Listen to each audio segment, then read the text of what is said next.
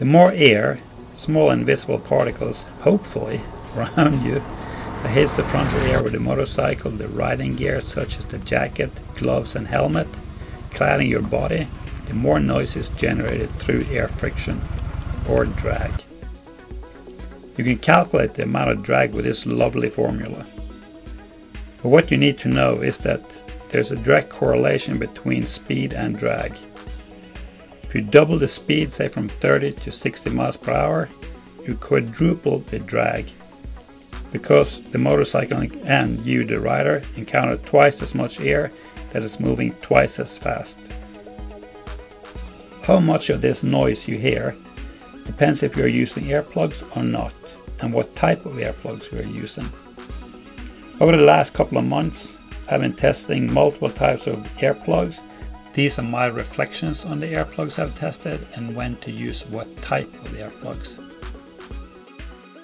There are basically two types of earplugs for noise cancellation on the market: foam and silicone. Foam is usually found at noisy job sites, given to passengers at airplanes and seen on the shelves of your local drugstore. A good set of foam earplugs has noise reduction rating of 32 to 33 decibels. There's a huge difference between them.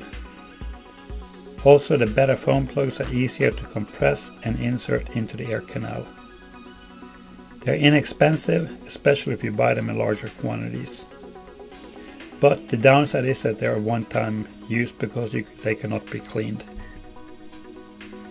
Silicone earplugs are made out of parallel stacked discs or bells that snug onto the air canal, and depending on the noise reduction, has a solid or hollow stem in the middle.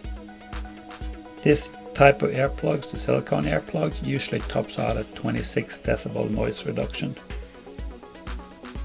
They are more expensive, but they can be cleaned, usually with a little bit of rubbing alcohol to make them ready for the next ride. And the best thing is to do clean them after each ride. Getting back to the speed, air resistance or drag generates noise. And prolonged noise over time is usually the biggest discomfort when riding a motorcycle. If you still have the original exhaust system and not one that wakes up the neighboring counties. On secondary roads with speed limits below 60 miles per hour or 100 kilometers an hour, silicone earplugs such as the Alpine or Earpiece shown here works pretty good. They both claims 26 decibel noise reduction. With the Earpiece, it comes with 3 different inserts, and if you use the one with the highest rating, the black ones, they have a little bit higher rating than the Alpine.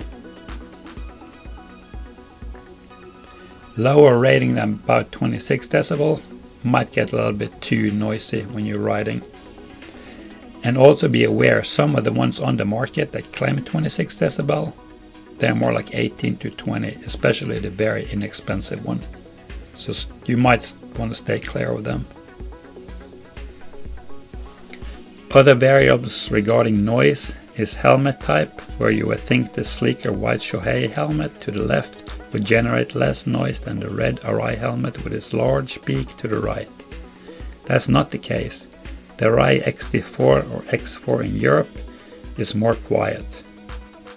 Stock versus modified or partly modified exhaust system makes a huge difference in sound, especially at high RPMs.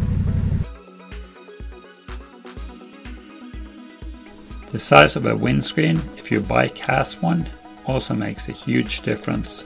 As on the pictures on my ride, a Yamaha Tenere 700.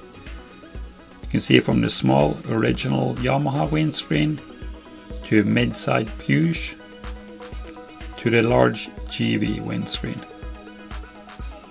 Both the shape and the height makes a big difference in noise.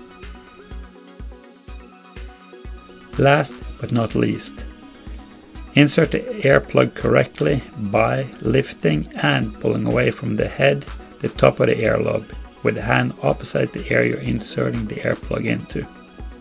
And when you're inserting the earplug, try to twist it. That helps quite a bit. And please subscribe, more videos to follow.